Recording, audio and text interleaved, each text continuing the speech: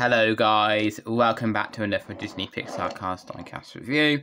Today we'll be reviewing the Demolition Derby racer, Patty from Cars 3. You're all probably aware of the theme by now, where I'm reviewing cars that I wanted to review for a while, but never got around to. Patty is one of them. For the last couple of reviews, I've been reviewing cars that I got on Christmas of 2018 that I wanted to review. After review all the cars from Christmas 2018 that I wanted to review, we're going to review cars from 2019 and 2020 that I wanted to review but never got around to. And make sure you stay tuned for that, because it's going to be a really fun ride. There's loads of cars. There's lots of piston cut races from all three generations, as well as other cars like Lightning McQueen variants. Other background characters like Antonio Valente Excelente, Ramon variants. It's going to be great. So, without further ado, let's get into the review of Patty. So, Patty appeared in Cars 3 and was a background character. She appeared in the Demolition Derby scene and is one of the many racers competing in the Demolition Derby at Thunder Hollow. She, unlike other racers, actually got to have a speaking line, that being a scene where her and Bill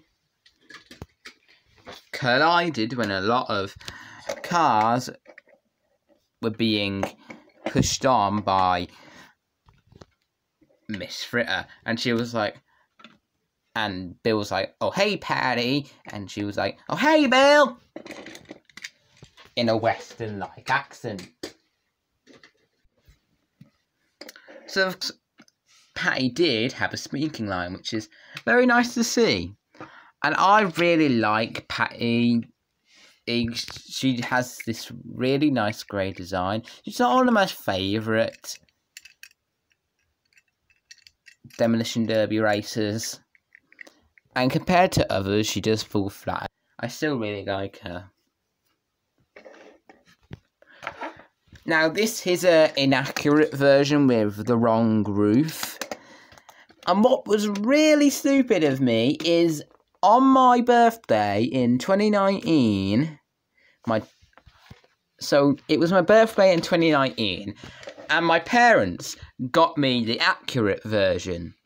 And I said, oh, and sometimes it's a common case with my cars collecting, I'll get duplicate cars.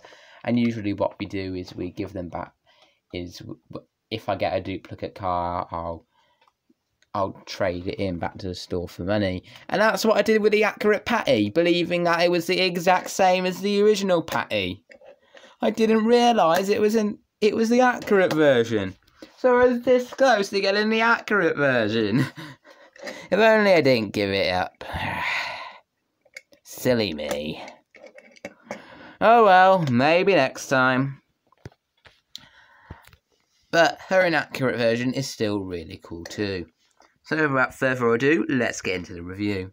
As you can see, she's got this nice determined expression with these little buck teeth and a grey grille. She has this spray paint design like a lot of the Demolition Derby racers.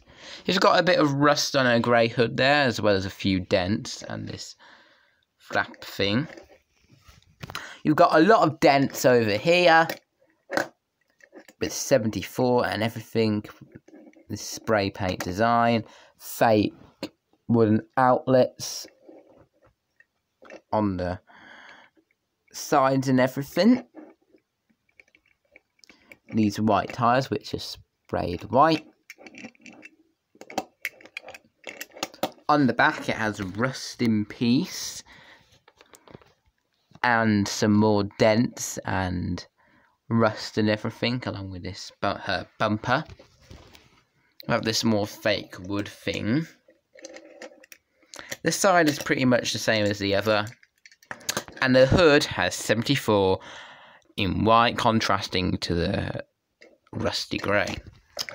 I really do like Patty. She's not one of my favourite Demolition Derby racers, But I still really like her. And she's still a really cool car. Especially with the rust in piece and everything. That's just... Anyway, guys, that'll be all for this video. I hope you enjoyed. I'll see you guys next time. Bye now.